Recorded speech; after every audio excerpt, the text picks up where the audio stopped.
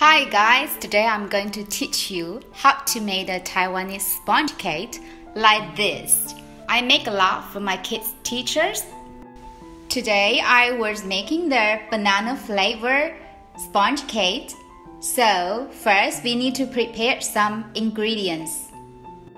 For making the Taiwanese sponge cake, you just need to prepare 4 ingredients: eggs, bananas, oil, sugar, and cake flours.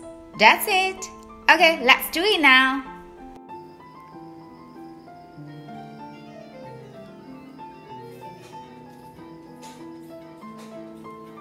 然后把酵母过筛到面粉里面。我们把刚才的12个鸡蛋，把它蛋黄跟蛋白分开，把它的蛋黄蛋白分开，然后我们把蛋黄放到刚才的面粉里面搅拌。我们打到这样子，应该就差不多可以了。拿起来看看，到这样的状态就可以了。然后稍微的抹平一下，四周，等一下烤出来就比较平整，切的时候也比较漂亮。大概这样就可以了。好，我们现在把它放入烤箱。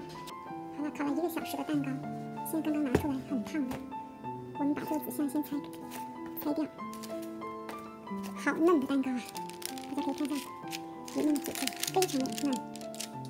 让它晾凉一下，等一下再切，然后把它切开，可以看到它的面非常的松软的，可以听到蛋糕的沙沙声。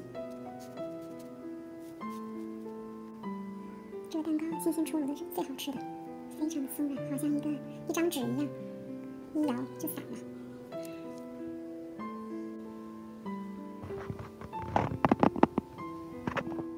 How do you think of it? Do you think it's hard for you? Just keep doing it when you have time and try to do with the children. Enjoy the best moment of the day.